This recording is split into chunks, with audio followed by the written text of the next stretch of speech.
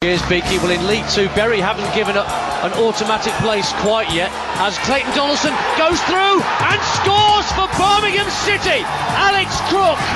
Yeah, Bournemouth 0, Birmingham 1, 18 minutes on the clock. Not what the Cherries wanted or needed. It was a long punt upfield by Birmingham.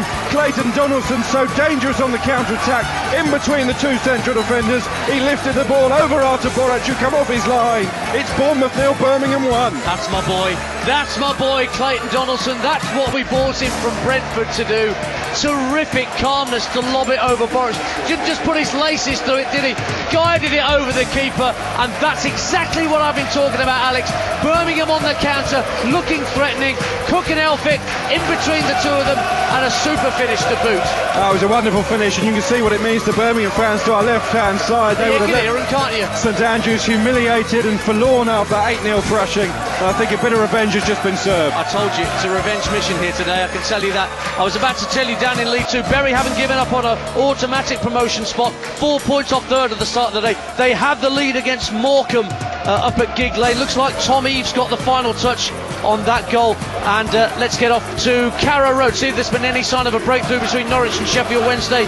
Paul McVeigh and Tony Vincenzo.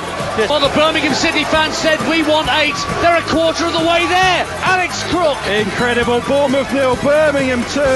And this is just as good a goal as the opener from Clayton Donaldson. That was all about finesse. This was all about skill and pace from David Cottrell down the right-hand side. He twisted and teased his way past Charlie Daniels. Charlie Daniels has made it Bournemouth 4, Birmingham 2. Surely now the points are safe, and Daniels, who was at fault in the first half perhaps for the goal scored by Cottrell, he's hammered the ball in there off the underside of the crossbar on the half volley, and surely now Bournemouth are going back to the top of the table. Bournemouth 4, Birmingham 2.